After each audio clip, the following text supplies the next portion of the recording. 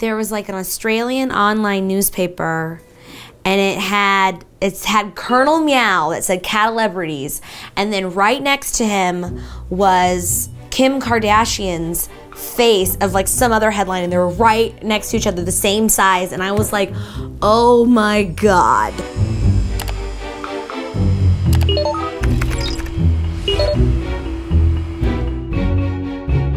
Hi, my name's Anne-Marie Avey, and I own Colonel Meow.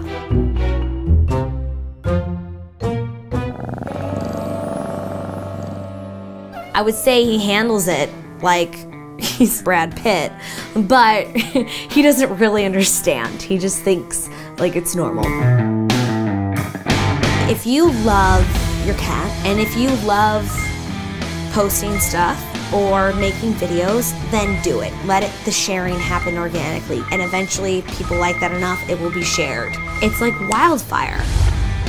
You can't control it. There's no progression, it just happens. The conversation is really about like fascination, like what makes people fascinated. Anything can be a meme if it's unique enough that people want to mimic it and share it. I don't consider him a meme, but if people out there have made him one, and it's great to see. Colonel Meow, I love what he has, and he's fluffy as hell and looks angry in 20,000 different ways. It is just like this like ferocious looking massive cat. We walk down Hollywood Boulevard and he just kind of walks around and just have people with their phones like, is that a, what is that? It is the most insane looking cat I've ever seen in the best way. He's so cool, he's so fun, and he just doesn't care. You know, he just doesn't care. That little fur ball of funk. 2 shakes.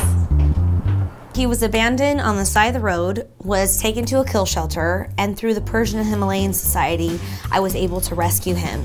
He looked at me with those big eyes, you and me, like, you and I have something and I need you to step it up right now and get me out. I just obeyed. I just obeyed, which is like any minion would do. With Colonel Meow, he's definitely inspired my writing. He definitely gave me that second chance, like, here you go. Look at me, you might as well write something about this.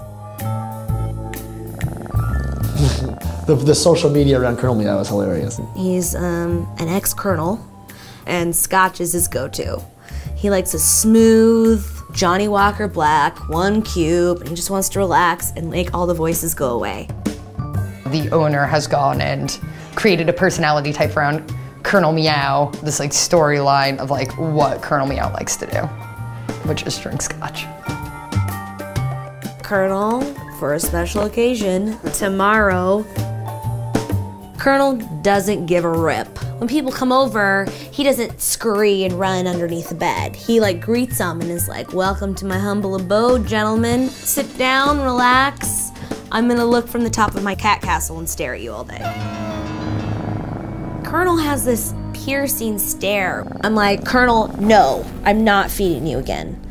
You know? He's like, whatever, fine, I won't snuggle with you later. It's on his terms is how we live our life. As humans, we secretly want to have that who gives a care type of thing. We have our Facebook, we have a Twitter, and we have a Tumblr, and we have a Instagram. We just post stuff every day and make some videos. We also have a YouTube account as well. You capture these moments on film with your animal and you share it on the internet. It's like the largest cat park in the world. There's that old joke that cats are popular on the internet because dog users can walk their dogs. How do you share your very like indoors focused cat? People are like, the internet's filled with cats. I'm like, well, because we can't go anywhere else. You're so good. Cats on the internet are just great. They're cats. I never expected this attention, and that's really cool to see others love him just as much as you do. What he represents is like a rescued cat. Turn your luck around, give the cat a good home, loving home, and that's a great thing. I'm so lucky to have that instant connection with him. When I first saw him, it was like, you need to get this cat, I don't know why. Oh yeah, he's crazy looking, but just get him, and it'll all work out. And I feel like was meant to be.